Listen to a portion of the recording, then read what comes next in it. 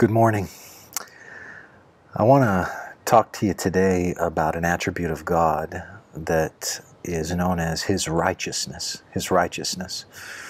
This, of course, means that God is completely ethically pure, similar to holiness, but it has a particular view to the way that God acts. A verse that comes to mind is Psalm 11, verse 7.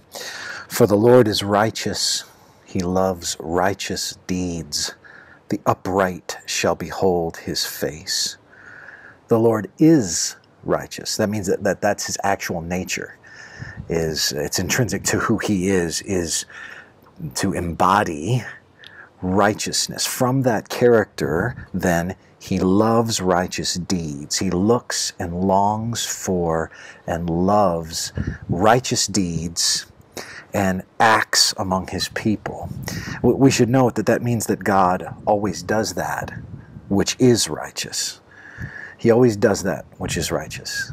That's an important idea, because there are times when things happen in our lives and we feel like God has sold us down the river or kind of given us a bill of goods. But the reality is that God does what's right. And our job is to trust that. Shall not, Abraham said, the judge of all the earth do right? Yes, he shall do right. He shall do right. And we need to rest in that.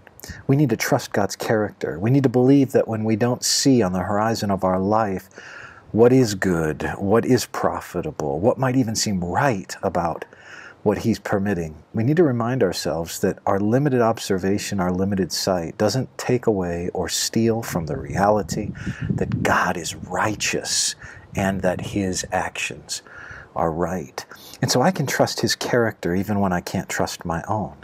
I can trust His way of happening to my world when I can't trust my own way of happening to my world, because He is righteous. And I just want to encourage you to rest in the righteousness of God and to realize that when the Bible teaches us in the gospel that God has given us in Christ His righteousness, that means that He has given us a standing with God the Father because of Christ, God the Son, that we are always seen with that pristine character. I don't always have that, but I do always have on the robe of Christ's righteousness, and that's how God sees me. Even though I may not always act it, He sees me ultimately in that way and with that righteousness, and I can rest in that.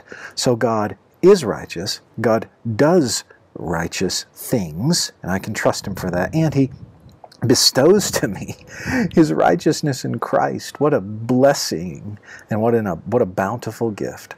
Worship Him today, my friends.